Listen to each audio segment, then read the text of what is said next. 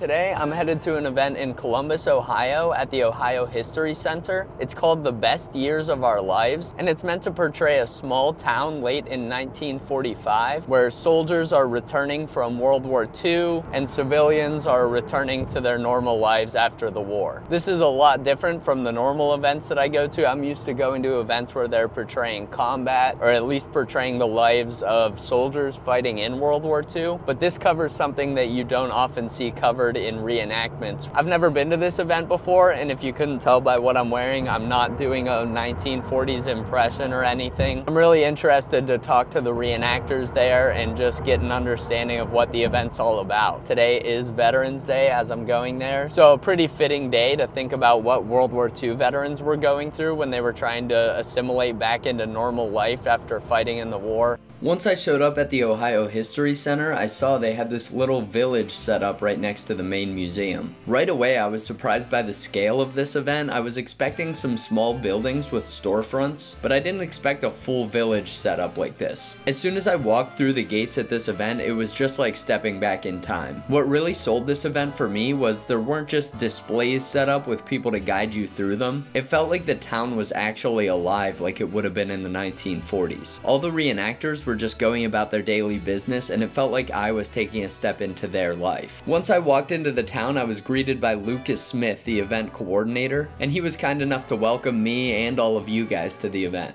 Welcome to the best years of our lives at the Ohio Village at the Ohio History Connection in Columbus, Ohio. We are portraying November of 1945 as a lot of GIs are coming home from Europe and the Pacific. This event was really based off the movie The Best Years of Our Lives starring Dana Andrews, came out in 1946, which details the experiences of GIs and sailors coming home after World War II, and that's really what we try to encapsulate with this event. World War II wasn't all about combat, wasn't all about shooting at each other. After the war was over, these people had to go on with their lives, and that's what we're trying to portray here. After I got a rundown from Lucas on what the event was about, I walked further into town where I ran into a familiar face shining a young lady's shoes. Some of you may remember Edgar as the sergeant who administered my PT test in a recent video. So let's hear what he's up to now that the war wrapped up. Today I'm out here representing a returned serviceman. I've been back in country for a couple of months working at a local electric and general goods store. I'm originally from El Paso, so obviously a little bit of my civilian clothing is very Western inspired. A more Western style hat, Western outdoorsy kind of cowboy boots. Wanted to represent Mexican Americans and their culture and their fashion that was brought into through the 40s, because you know it's very interesting to me. It's what I am, it's who I am. The contributions of Mexican Americans were countless, over 300,000 served during the war. So I'm just portraying a returning serviceman moving from El Paso to Ohio. Before the war, I was a cobbler. I come from a long line of shoe repairmen and shoemakers. And so, you know, today I'm out here obviously selling my services. Right now I'm running two services, are standard and a premium, 10 cents and 20 cents. You know, shoe shining really hasn't changed all too much in the past 80 years, so keeping this art form alive, you know. I let Edgar get back to his work and kept walking around town, but I could tell that there was some trouble brewing. I knew that that gentleman walking by with a baseball bat behind Edgar wasn't a good sign, and before I knew it, an angry mob of striking steel union workers came into the town center to demand their wages from the bank. Solidarity forever, solidarity forever, for the Union makes us strong. Hey, where's our wages? Yeah, where's our money? Our families are starving. Okay, it's the weekend, right? I can get you funds to get you through till Monday, and then the payroll. We don't want you Monday. Not just till Monday. Our wages right now. That will feed the family over the weekend until we get to Monday. We started when we worked. Down with the union! That's right, boys! Down with the union! Down with the union! Easy. Get out with you clowny bastards! Get a job! Now they work!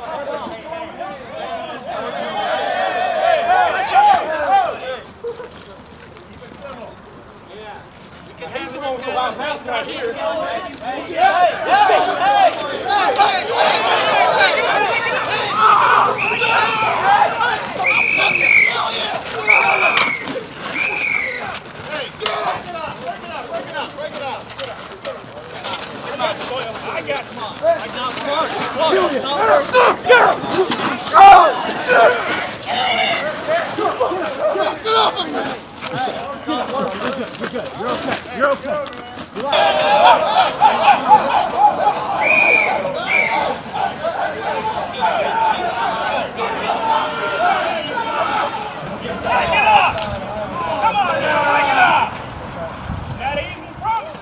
I really needed to unwind a bit after all that excitement, so I followed the sweet sound of swing music into this building, where a very talented group of musicians were playing period music, as many people from the town were swing dancing and enjoying the tunes.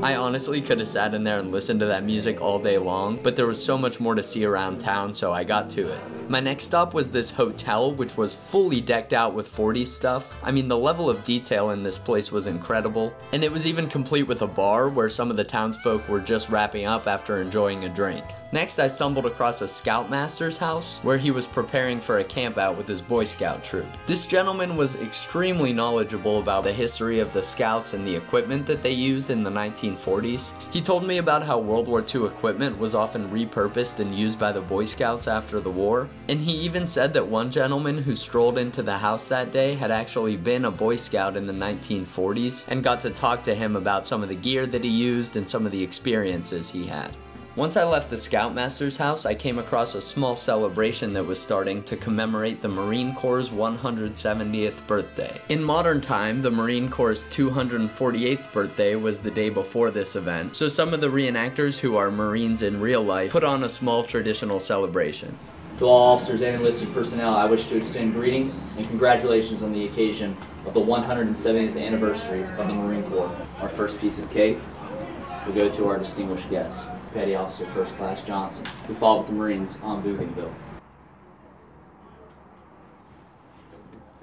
After that, I stopped into an electronics store where they were selling the latest in radio technology, and I was also welcomed into the home of a widow who lost her husband in the war and was trying to move on the best she could. I lost my husband, unfortunately, and I'm here trying to make a new start. So please feel free to take a look around. I'll be happy to ask any questions. You have to excuse me, I put on my house slippers. I've been in heels all day. Then I came across this small building where civilians and military personnel alike were stopping in to get their portraits taken. A friend of mine named Mitch was helping to run the establishment, and he was kind enough to give me an overview on some of the camera technology of the time. So obviously we have our photo studio set up here. We've been doing great work all day, getting a lot of photos. And my preferred workhorse for everything I've been doing has been the Contax 2 camera, which was first developed by Contax, which is a subdivision of Zeiss itself, which still makes lenses and glass products today. And this was considered state-of-the-art for 1936 whenever it came out, and it beat out Leica in one thing that they didn't have that this camera does. And whenever you look through your aperture in the rear, not only does it work for your rangefinder, but it's also your viewfinder if you have a 50mm lens on it. So that way, as long as you have your settings adjusted ready for whatever exposure you needed, you could easily look through and adjust on the fly. Now, however, the shortcomings of having a rangefinder camera like that is you can't tell what's going on directly through the lens like modern cameras do, like with your phone or with the video that you're taking here. You'd be able to see what's exactly in frame. What we have to do instead when we change lenses on the older Contax cameras like this, because this viewfinder is only good for 50mm, we wouldn't be able to see what all would be in frame if we were to change our lens to, for example, this 85mm portrait lens. So that's where they came up with this carousel on top of it. This is to adjust to a different lens to have a viewfinder that's appropriate for your focal length of lens on it. And currently right now we have ours set up at 85mm for our 85mm lens, but you could adjust this to whatever lens you would need. Now it's at 135, back to 85, and so on. But this complicates things just a little bit for an extra step, because now you get your range through here, but then in order to make sure that you have everything that you need to in the shot, you have to look through this top piece here to get your shot in order. For the 1930s, this was state of the art. That's your best that you've got for 35mm cameras in the late 30s and early 40s. Even so much so, Robert Capa took one of these with him on Omaha Beach whenever he shot his famous photographs that he was there for.